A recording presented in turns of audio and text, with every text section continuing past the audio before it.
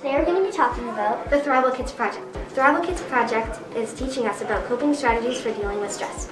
They help us deal with big events like COVID-19 or small ones like having a bad hair day. Stay safe! Part of our English program is expressing reading, writing, gratitude.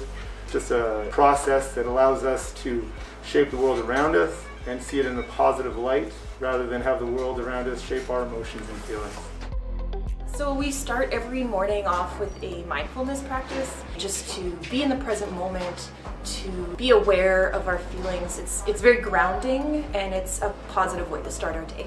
After mindfulness practice, I feel really calm to start the day and I can pay attention in class. Just all of the negative energy that was built up in my mind just gets released. My name is Andrea Clody and I'm the principal of École in Belleghem.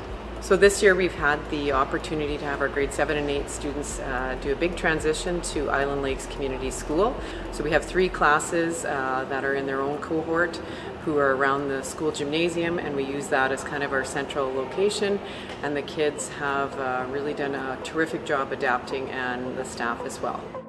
My name is Arthur Ray. I'm a practical arts teacher here at Island Lakes, and I think the students actually enjoyed the transition. They were able to do some hands-on projects, and the project we're currently working on is the Mitten project, so most students are just finishing that up now. Yeah, so all the projects that we did were just like good time fillers to like keep us entertained and not just staying in the classroom the whole time.